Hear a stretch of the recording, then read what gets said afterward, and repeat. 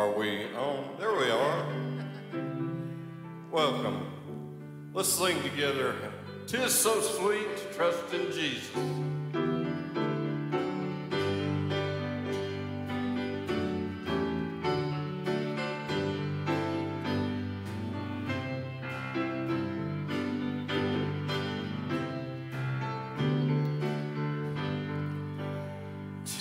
So sweet to trust in Jesus, just to take Him at His word, just to rest upon His promise, just to know thus saith the Lord. Jesus, Jesus, how I trust Him, how I proved Him o'er and o'er. Jesus, Jesus, precious Jesus, oh, for grace to trust Him more. Oh, how sweet to trust in Jesus, just to trust His cleansing blood, just in simple faith to plunge me beneath the healing cleansing flood.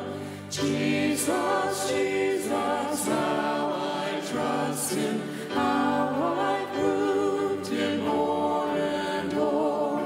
Jesus, Jesus, precious Jesus, oh, for grace to trust Him more. I'm so glad I learned to trust Him, precious Jesus, Savior, friend. I'm so glad He is with me, will be with me to the end. Jesus, Jesus, how I trust Him, how I proved Him o'er and o'er. Jesus, Jesus, precious Jesus, oh, for grace to trust Him more. So glad you're with us this morning. Those of you with us on the video through the internet, we appreciate you being with us too. Let's sing another one. My hope is built on nothing less than Jesus' blood and righteousness.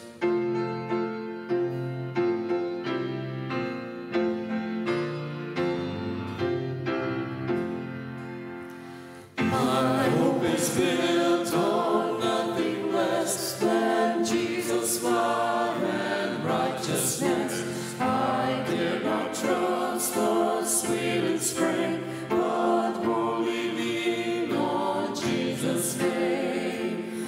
On Christ the solid rock I stand, all other ground is sinking sand, all other ground is sinking sand.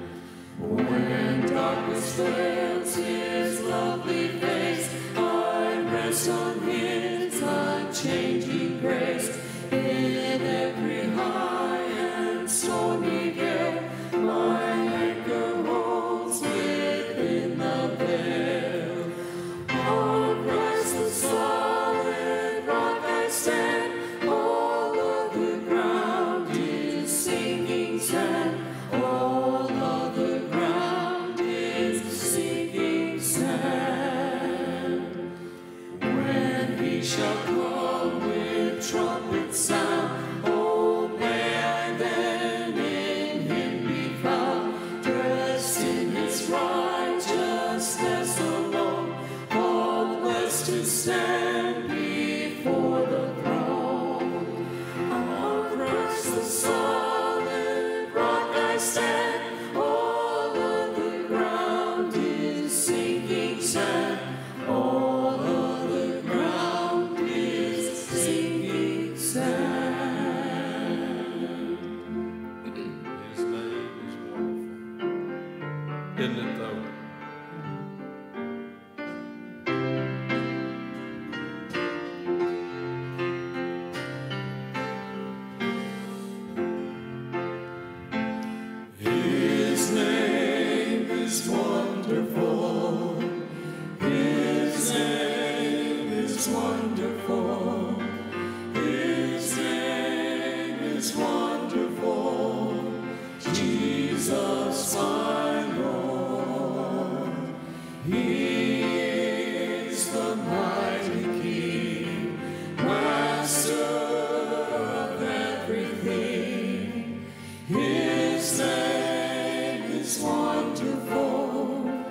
Jesus, my Lord.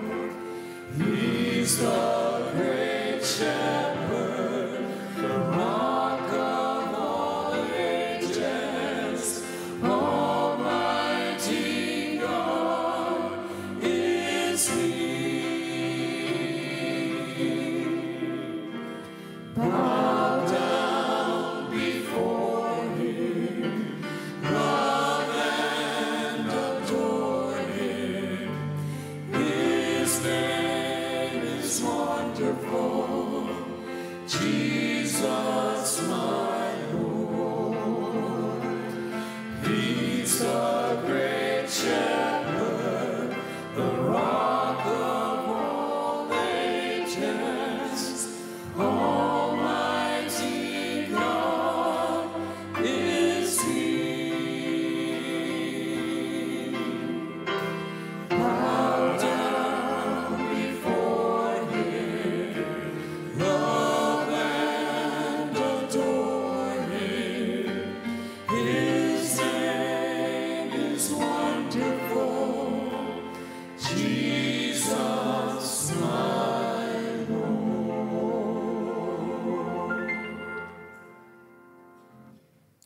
Let's pray together this morning.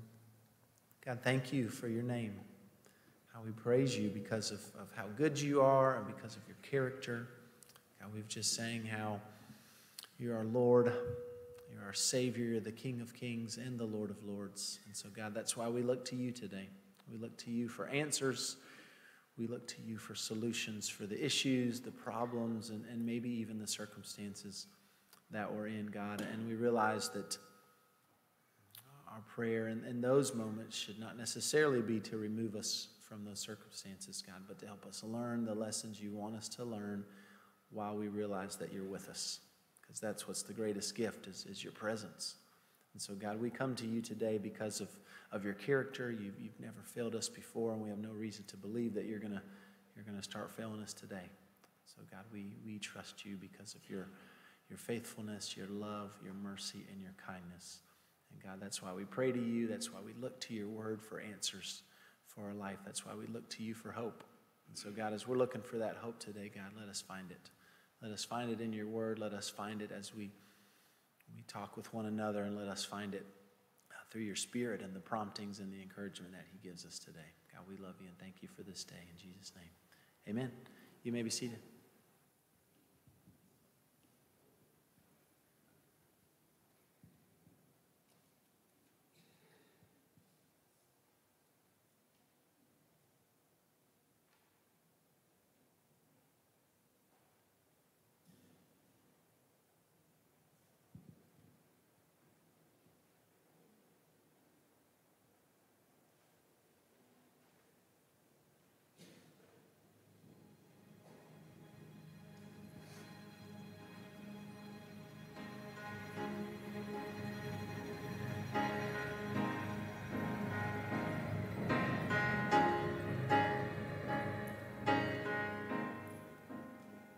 I have journeyed through the long dark night, out on the open sea.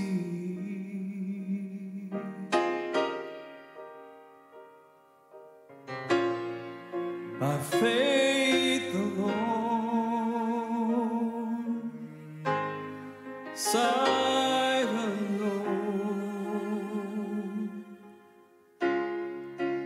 and yet his eyes were watching me. The anchor holds, though the ship is battered. The anchor holds, though the sails are torn. I have fallen on my knees as I face the raging raging seas, the anchor holds in spite of the storm.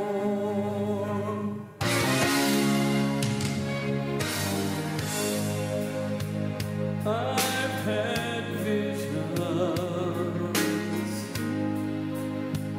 I've had dreams, I've even held them in my hand,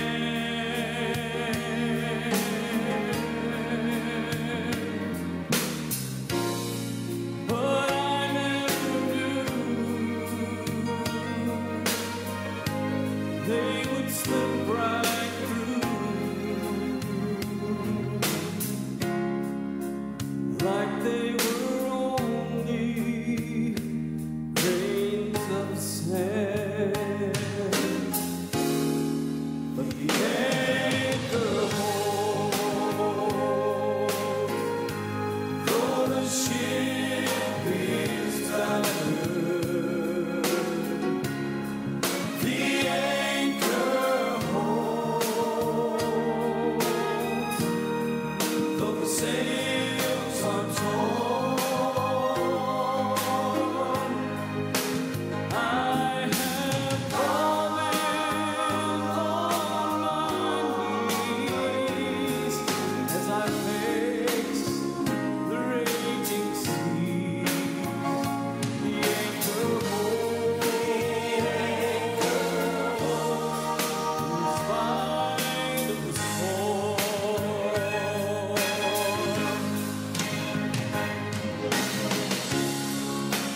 I have been young,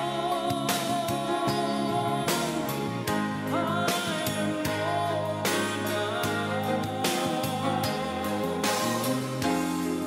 and there has been beauty that these eyes have seen.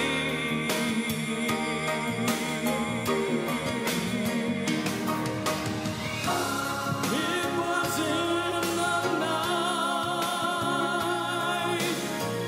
through the storms of my life.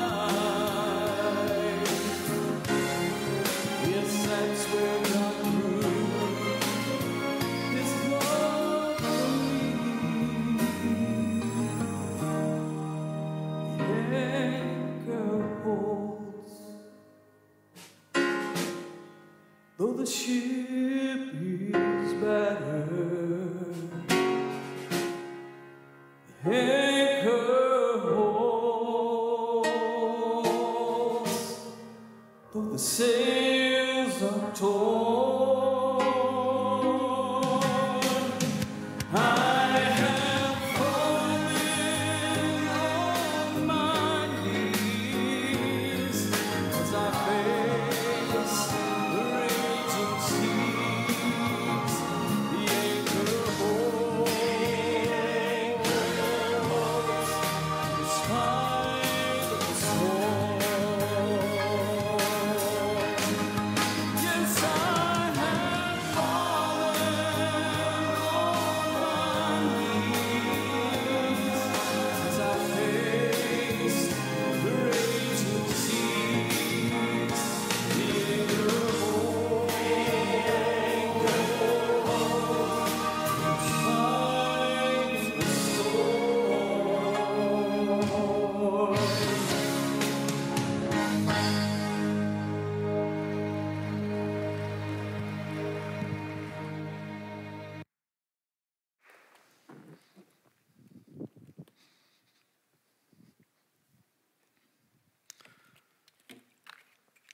Matt, thank you so much.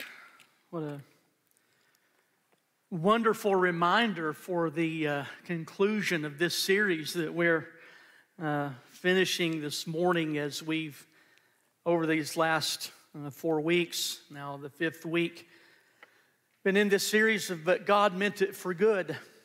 Someone asked me this week how I'm doing, and I said, I'm weary. They said, weary? I said, I've been preaching on suffering for 4 weeks, 3 times a Sunday. I said, I'm tired. But as we've seen Joseph's struggle, I pray that more so we've seen God's character. And as we've seen his trial, I pray that more so we have seen God's sovereignty and God's faithfulness and God's goodness on grand display all through this text. And let me assure you of this: we will not cover chapters 42 to chapter 50 this morning. We can't do all that. I'm going to give you some homework for you to finish those chapters on your own. But this morning, I want to invite us to turn to chapter 45. So we see Joseph's interactions with his brothers. And as Joseph reveals his identity to his brothers, because some wonderful things have happened from where we left Joseph in being placed in second in charge of Egypt, and the plan that he had to rescue the people and to store up food during the years of plenty, to provide for the years of famine. And much has happened in this engagement with Joseph's brothers. In the chapters preceding chapter 45, his brothers come to Egypt to buy food at the behest of their father.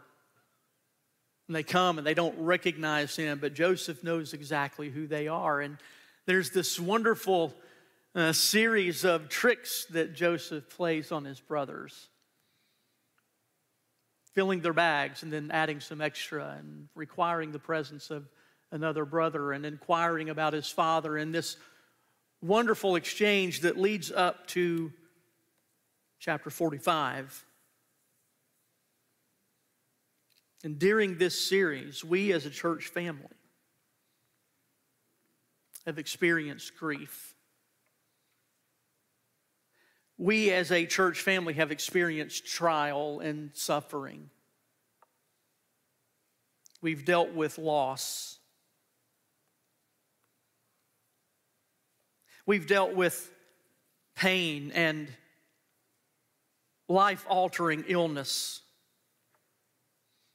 And so these truths that we've examined are not merely theoretical, and they're not theological calisthenics. These are real biblical truths that display the character of God and the glory of God and the goodness of God that we have experienced during these weeks. We have experienced the anchor holding in the midst of storm. And we continue to do so. And so just as God is faithful to Joseph, we thank God that he is faithful to us now, that God is unchanging. His character is not altered by circumstance. And so as we engage in this text this morning in anticipation of, at the end of this service, sharing in communion together, then I pray that we will be directed more to the glory of God in the midst of our suffering, in the midst of our trial, than we are overwhelmed and overcome by the circumstances in which we find ourselves. And so with that, let's turn our attention to the text in Genesis chapter 45. And remember, the context here is that Joseph's brothers have come to buy food, and there's this engagement and sending and back and forth, and Joseph recognizes them, but they do not yet recognize him. Because remember, some time has passed from the time that they sold him into slavery until now. So in chapter 45, verse 1, then Joseph could not control himself before all those who stood by him, and he cried and said, have everyone go out from me. So there was no man with him when Joseph made himself known to his brothers, and he wept so loudly that the Egyptians heard it, and the household of Pharaoh heard it. And then Joseph said to his brothers, I am Joseph. Is my father still alive? But his brothers could not answer him, for they were dismayed at his presence. A world of emotions transpires in verse 3. Joseph overwhelmed. He can't contain himself any longer and reveals his identity to his brothers and inquires of his father. And And they are dismayed at his presence. That's such a kind way to put that.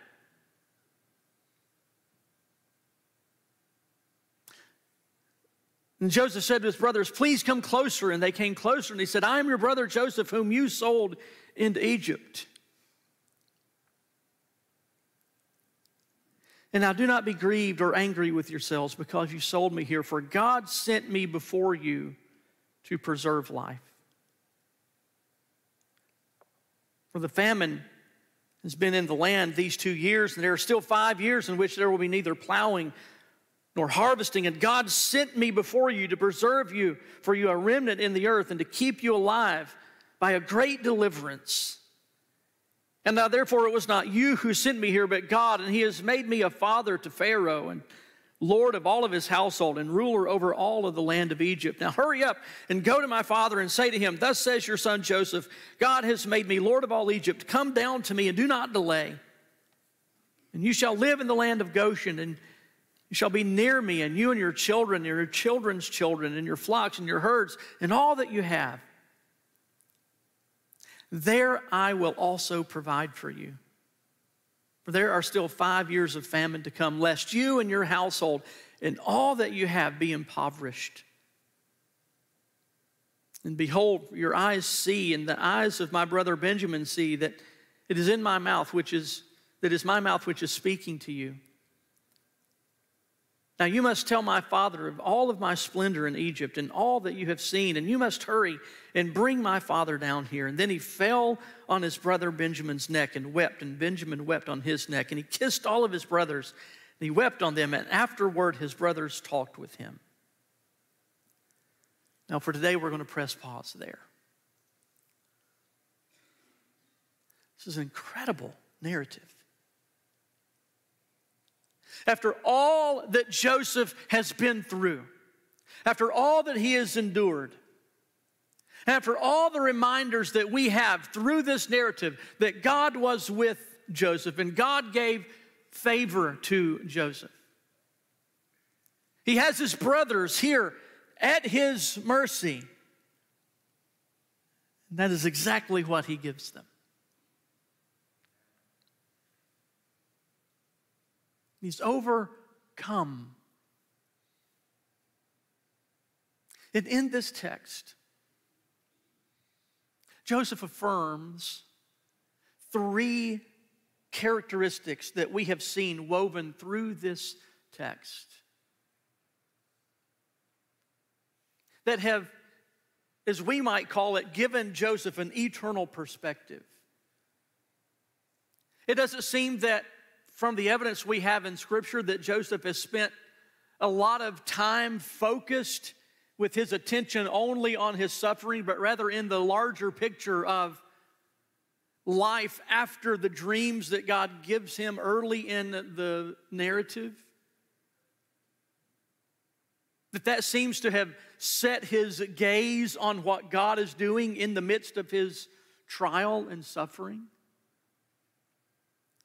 And so as we come to the end of this series and to this particular text, knowing what comes, that he reminds his brothers a few chapters later that God meant all of this for good, I want us this morning to be encouraged from Joseph's life and from Joseph's perspective, how we might engage in our own trial with an eternal perspective. And the first thing that I want us to see is that an eternal perspective allows us to see God's purposes. Possessing an eternal perspective, a kingdom focus, if you will, allows us or helps us to see God's purposes. Look in verse 5.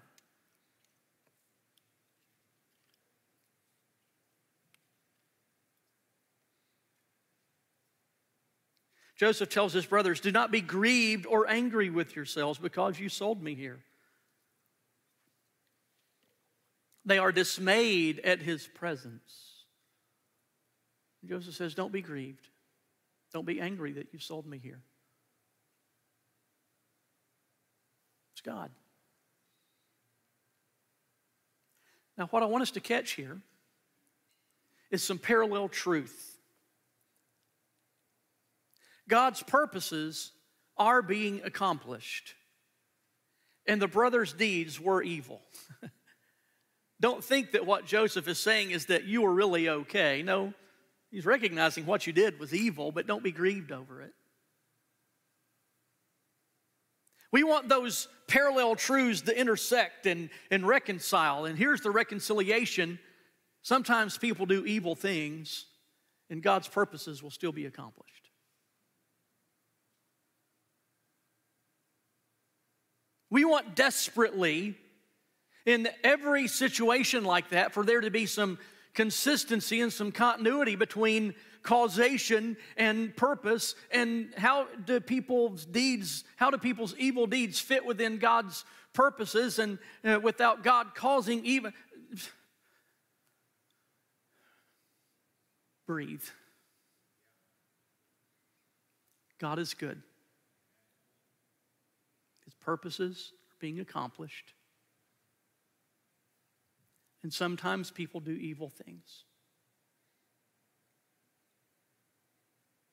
And we might drive ourselves mad trying to figure out how parallel truths must intersect and must reconcile. Here's the reconciliation. God is good and people are not. God's purposes are larger than fallible people in their evil deeds. But Joseph says, don't be grieved that you sent me or that you sold me here. God's purposes are being accomplished. God sent me here. If you go back and do a word study here, when it says that God sent me, there's intent and purpose that's being displayed. I do believe that in God's sovereignty, sometimes He allows things and sometimes He causes things. And I'm not wise enough to always determine and understand which of those things are. But there is intent and purpose here in being displayed in verse 5. God's purpose was to move me from my home to Egypt. God sent me here. And having an eternal perspective allows us to see sometimes God's purposes being worked out even in the midst and through our own suffering.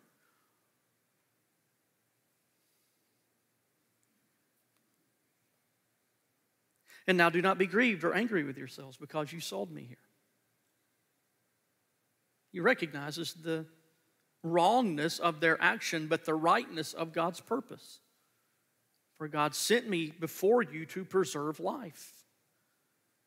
For the famine has been in this land 2 years, and there are still 5 years in which there will be neither plowing nor harvesting. God sent him with a purpose to preserve life. That's how far ahead of the curve God was working.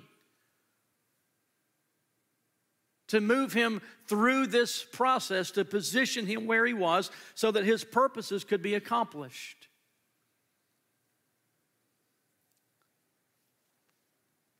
And in God's purpose being accomplished, the next thing that we see is God's faithfulness on display in verse 7. God sent me before you to preserve for you a remnant in the earth and to keep you alive by a great deliverance. Remember, we've talked about this, we've touched on this a couple different times, that God's faithfulness is not merely on display to Joseph, or now here to Joseph's brothers and his father, but all the way back to the promise that he made to Abraham. And here in this exercise of his faithfulness, God is being faithful to keep his word, to provide a remnant to continue the line that will one day end in the coming of the Messiah. So we talked about this, that Joseph's part of the narrative fits in the larger part of God's promise and God's faithfulness to fulfill his promises. So God is not merely being faithful to his servant Joseph, but faithful to keep his word, to keep his promise. And he does so in two different ways here. First of all, through provision. God sent me here to preserve you for a remnant in the earth, to keep you alive by a great deliverance. He's given them provision. without this, they starve. There's no plowing, there's no harvesting, famine. 7 years worth. But yet God provides. And God is faithful to His promise. That may be one of the things that even in the midst of our own struggle, in our own trial, in our own difficulty, in our own circumstances, we need to be reminded of God's faithfulness to His own promise. One thing that God cannot do is He cannot deny Himself. So if God said, I will do this, then what will happen? He will do it because God's character. He cannot lie and He cannot deny Himself. The only thing that obligates God is His own word. So when God makes a promise, He keeps it. I will never leave you, nor will I forsake you. In the midst of your trial, you may feel very alone, but there's a term in golf that feel isn't real. If you play golf, if you've ever tried to play golf, you know what that's like, because you might say, well, my swing feels really good, and then you see it on camera and think, there's no reason that should feel good. Because feel isn't real. Because it may feel good and not get the right result, and something horribly wrong has happened even in the midst of your feelings that will lie. God never lies. God's never not faithful to His own word. So having an eternal perspective enables us and helps us and allows us to see God's faithfulness at work. The problem comes in the midst of us trying to see God's purposes and God's faithfulness is that our emotions tend to scream very loudly. They really want our attention and our affection and our loyalty. But in the midst of trial, when our feelings are calling for our loyalties, we must submit them to the truth of what God's word says. Now, it doesn't mean that we dismiss the realities of how we feel, but rather we bring those into the submission of the truth of God's word. And so we see God's purpose, we see God's faithfulness, and as we continue through the text, we see God's sovereignty. We've seen these three characteristics woven throughout the entirety of this text. Earlier this week, I brought this outline to several other of our pastors, and I said, this feels a bit redundant from what we've talked about the last few weeks, and their response was, okay. But these are the three primary truths that are woven through this text. That God is purposeful. We talked about that. The suffering is purposeful. It's not all punitive, but it's all purposeful. We talked about that in week 1. And in the midst of our sufferings, God is faithful. He does not abandon us. He does not leave us. He's working to accomplish His purpose through His faithfulness and in the midst of His sovereignty, under the umbrella of His sovereignty. That there was no one equal or akin to Him in His power, in His character, in His perfection. That God is sovereign. We see that in the text. Verse 8, now therefore it was not you who sent me here, but God. Again, he speaks of causation. You wanted to get rid of me, but God was up to something larger.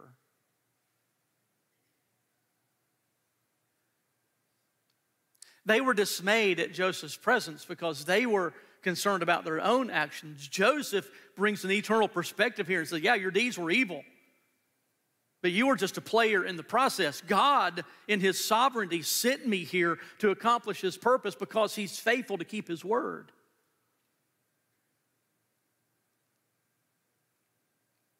And when we come to trial and struggle and difficulty and pain and all those things that come along with it, we want to get to the chapter 45 and the chapter 50 of our own struggle and put a bow on top of it. And sometimes it works that way and sometimes it doesn't. But God is faithful. And God is good. He's purposeful. We can rest in that.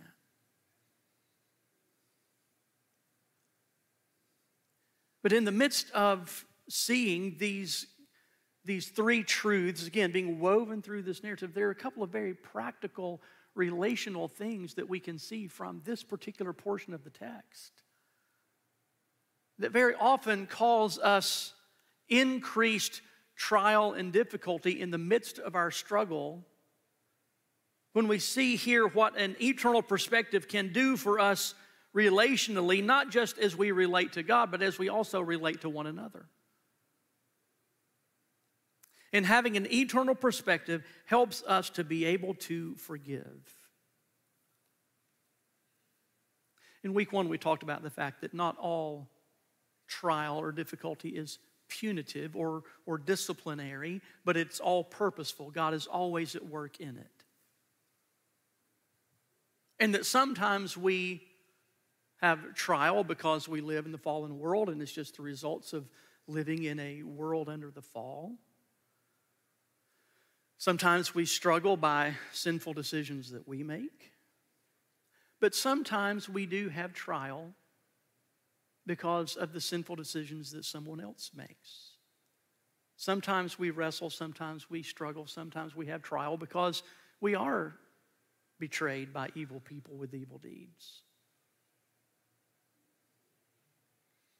But I dare say none of us have experienced what Joseph experienced. To be sold into slavery and abandoned by his family with great intent, that seemed to be a better option than killing him. But yet we've all got our own story where we've dealt with people who hurt us in some way or wounded us in some way. And when we experience that, when we experience that kind of pain or difficulty or struggle or suffering, that pain tends to call for our attention. I've shared with you the story several years ago about when I burned the tip of my index finger on a car cigarette lighter. Some of you may recall that. I'll tell a brief version of it because it was one of the dumber things I've ever done in my life. I was 12 years old, got locked out of the house, but yet the car was unlocked. What could go wrong? So horsing around in the car, I pushed the little thing in. Some of you have no idea what I'm talking about, because you use that as a phone charger. But back in the day, you had a little metal thing in it. You could push it in, and when it got hot, it would come out, and you pulled it out, and people lit cigarettes off of it. Now you're thinking, this is the most unspiritual part of this message. Just context. And I thought, that's supposed to be hot, but it doesn't look red. It was hot. Now remember context, I'm locked out of my house.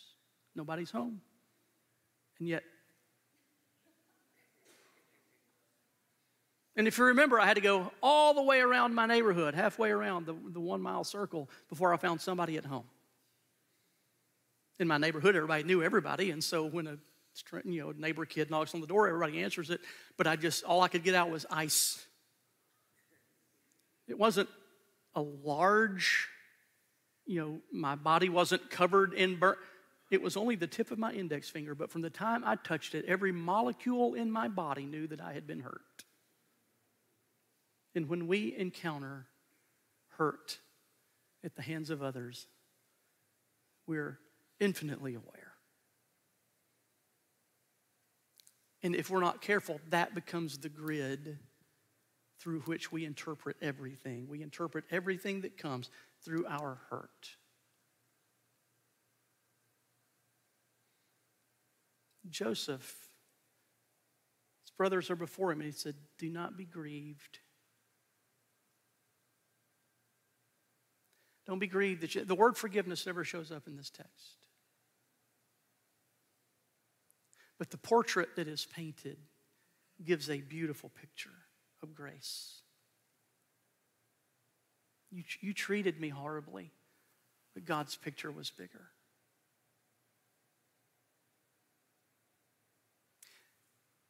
Don't be grieved or angry with yourself because you sold me here. He's not dismissing what happened. He recognizes their action, but that God's purposes are larger than their action. What God has done in and for him through their action is larger.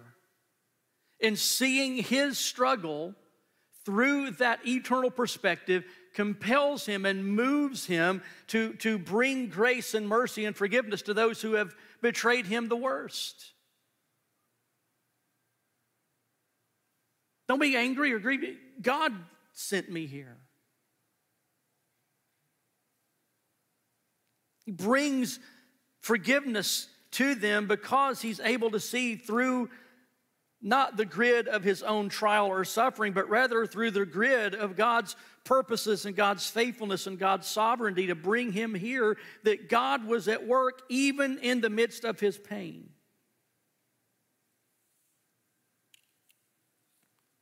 And that forgiveness helps relationships to be restored. I want to draw our attention to the last verse that we read this morning. Last two verses. Look at verse 14. Then he fell on his brother Benjamin's neck and wept, and Benjamin wept on his neck. He kissed all of his brothers and he wept on them, and afterwards his brothers talked with him. We see three things here in the way that Joseph expresses this restoration of relationship.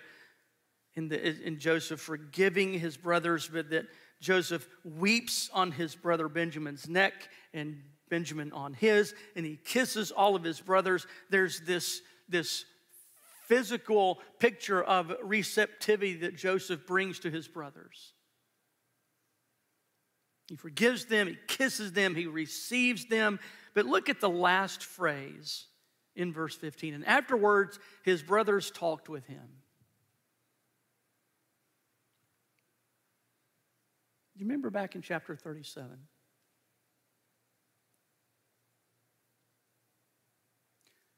Jacob loved Joseph more than all of his other brothers, all of his other sons.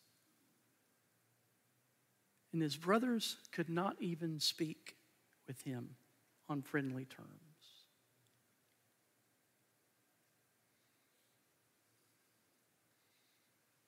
Full circle. God's purposes being worked out, God's faithfulness on display, God's sovereignty through this whole narrative, bringing about not only God's faithfulness and provision to his own promise to Abraham, but rather not just that, but also this restoration of family relationship. Because Joseph is able to have this eternal perspective that sees God's hand at work in all of these things. And it gives the appearance that the brothers are moved in their opinion of Joseph from being not able to speak to him, but now they're able to receive the reception that they're given. But then we also know that 5 chapters from now, after their father dies, they're going to come back and say, now, Joseph, just to reaffirm the fact that you're not going to have us killed now that our father's died. And Joseph reminds them, you meant it for evil, but God meant it for good. God's purpose, God's faithfulness, God's sovereignty to his servant to save and deliver them, to keep a remnant that will one day lead to the coming of the Messiah. Where still God's purpose and God's faithfulness and God's sovereignty on display. That he might forgive us and that our relationship with him would be restored. And so it's good and right this morning that as we come to the end of this series, that we also share in communion together. So I'm going to invite you to bow your heads and close your eyes, and those who are going to help this morning are moving into their place to do so. And if you are here with us, we want you to be able to participate as God would allow you. And I'm going to lead us in prayer, and then David's going to lead us through our time of communion. As we celebrate God's goodness, God's purpose, God's faithfulness, God's sovereignty, His mercy, His grace through the sending of His Son. And so, Father God, we thank you for your goodness to us. I pray, Lord, that through these weeks that we have lifted high the name of Jesus, that we have lifted high your character, and that while we as a church family have indeed suffered and dealt with loss and grief and difficulty and trial, even in these weeks, I pray that we have experienced your character, recognizing your purposes, seeing your faithfulness, enjoying living under your sovereign care. And we thank you this morning for the opportunity to come to your table and to celebrate how ultimately you have given us relationship with you.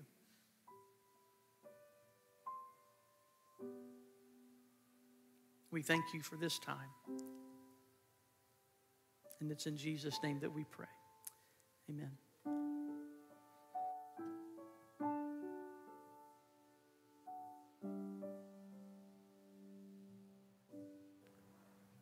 I'm very grateful to be able to partake of the Lord's Supper together today. I just want to ask you guys to bow your head and close your eyes and just be in a posture and an attitude of prayer. I'm going to ask the guys if you guys would come forward and go ahead and hand out the elements today. If you're watching us online, this would be a very appropriate time, for maybe the best time, for you to go ahead and get your elements, whether it's a chip or a cracker or some kind of juice, then you can partake with us. But as we're in a posture of prayer and just a time of meditation and focus, allowing God to search our hearts, I want to read a few things over us today, some great reminders, maybe even a little bit direction on what specifically to ask God to do in our hearts during this time before we celebrate the Lord's Supper together. Here's something that I heard a couple weeks ago, and I think it's very fitting. My sin is way worse and more destructive than I believe it to be. But God's grace is far better and offers more healing than I could ever imagine. And that's why the worst thing that has ever happened can also be the best thing that will ever happen. That's the cross. Like the worst thing that ever happened to someone, to an innocent person, to Jesus our Savior, is also the best thing, because He used that moment and that time and that the thing that was set forth before the beginning of time to happen for our salvation. That's why it can be the worst thing and the best thing at the same time. And so that's something for us to focus on and to think about and to allow God to search our heart for today. Whether maybe there's some things between us and Him. Last month when we did this, we spent some very specific time in some specific areas. But now I just want to give you a few moments, just a little bit differently today, but also kind of the same. Give you just a few moments to allow God to search your heart. Ask Him to be specific, because I found that when you do, He will. He'll be very specific and reveal things that are between you and Him, because He ultimately died to make a relationship with us possible, and He wants us to live and walk in fellowship inside of that relationship and with nothing hindering us. And so if there's something that you know that's hindering, go ahead and use this time to confess that. Or if you feel like there's something there, but maybe you can't put your finger on it, ask God to search your heart and reveal that to you. So I'll give us a couple moments while Cheryl's playing to allow God to search our hearts.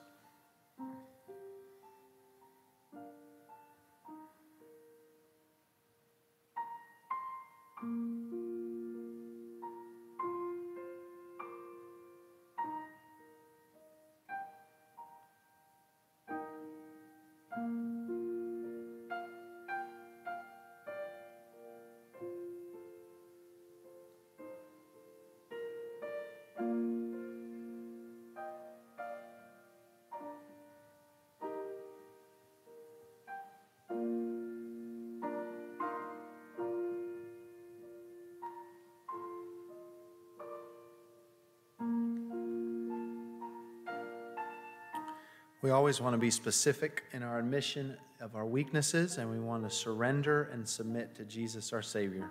He calls us to humbly admit our dependence on Him. Coming to the table is our chance to do this. It's a chance to show Him that we humbly submit to the plan that He has for us and the way that He would like us to follow Him. And so we remember that on the night Jesus was betrayed, He took bread, He gave thanks to His Father for it while He was there in that room with the disciples, and then He broke it. And He looked at them and He said, "Do this in remembrance of me." So let's take our bread, let's eat, remember, and believe.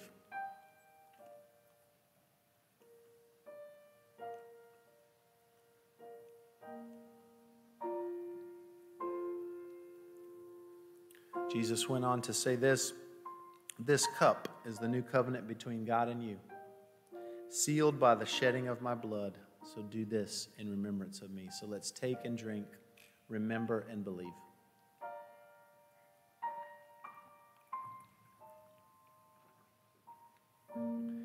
God, you're so good to us that you give us a chance to remember, especially when we are such a forgetful people. God, you've done so much. You've brought us through so many things, and yet when we're facing what we're facing right now, it's like we've forgotten everything you've done.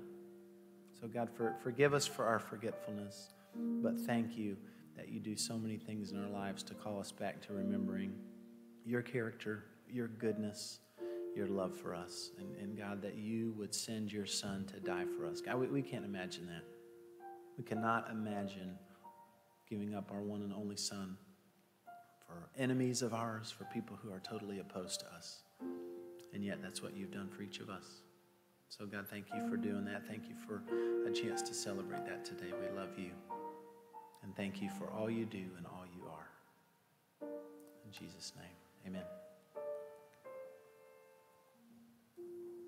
Thank y'all so much for being here today. This would be a great time. If you haven't already, use the envelope in front of you to share your prayer requests with us. That's one of the ways. There are many ways that you can give to our church and to other different missions and opportunities that we have going on through the church. One specific example of that is what's wrapping up this week. That is the Shoes for Orphan Souls, that you can continue to give socks, shoes, and even money if you'd rather not do the shopping yourself through Wednesday. And then we've got to take those and deliver those on Friday to an area church, and then they'll get it to the next step in the process, and so on and so forth, and it'll be great. But I want to say thanks so much. I mean, the barrel out there is full. That doesn't mean we don't need more, but and that other people can't use more, because we've watched that video now a couple times this month. Like it's not just a pair of shoes. You're offering hope, and you're giving this organization an opportunity to meet a very real physical need, and also open them up to the gospel, give them an opportunity to share the gospel clearly with them. So what a great opportunity. But remember, we want to pray with you. We want to encourage you. If you have questions about some things that Brian has said specifically about knowing Jesus and having a relationship with him, or growing in him after you already know him initially, we would love to help answer those questions. And so a way to do that is through your app, online, through the Get Connected and info area there on the tab, but also through the envelope here at church. And then you can just put those in the orange buckets on your way out. But thank you guys for coming today. Hope you have a great and fantastic rest of your Sunday and Sunday school. We'll see you soon.